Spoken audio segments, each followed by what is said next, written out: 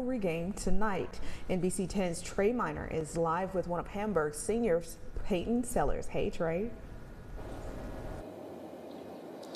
Yes, I'm here live with one of the star players for Hamburg, Peyton Sellers. So the question I have for you, man, y'all started off pretty solid. How are y'all feeling right now?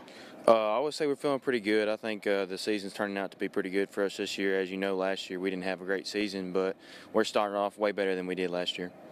So I know y'all took a tough loss to Warren last week. How are y'all trying to bounce back from that loss? The best way to bounce back from a loss is having short-term memory. I mean, you got to go into the next game forgetting about what happened in the past and going to show the team in front of you that you're going to perform. Well, you yourself is a great player yourself, so I know the future is bright, man. How are you feeling about your personal season? I'm feeling pretty good about my season. I feel like I've been performing to my ability. I feel like I could definitely perform better at some points. As in last game, I didn't have the greatest game, but I feel like that my season is going better this year. Well, this is Peyton Sellers, Hamburg, one of Hamburg's star players, man. Excited to see him. Hopefully he has a great game and they win tonight. This is your Oklahoma News Source. I am Trey Miner.